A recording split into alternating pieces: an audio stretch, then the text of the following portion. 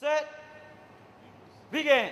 Soldiers from 1st Armored Division's 4th Brigade Combat Team executed a 2-day test of professional development and senior leadership training in Iraq. After months of preparation, soldiers demonstrated their skill competencies in a variety of boards and PT tests. Sergeant Audie Murphy Club candidates displayed their technical knowledge in hopes to join an elite status of NCOs. Sergeant First Class Sean O'Connor talks about how his preparation helped him grow. Just by studying for the board, I learned a lot about myself, a lot about Army leadership, what's expected of me at all levels of leadership, from team leader all the way up to platoon sergeant.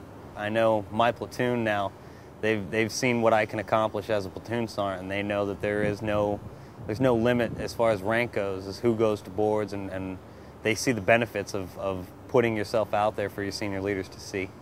A First Sergeants Conference headlined the events this week, where senior NCOs gathered to refocus on skills in a deployed environment.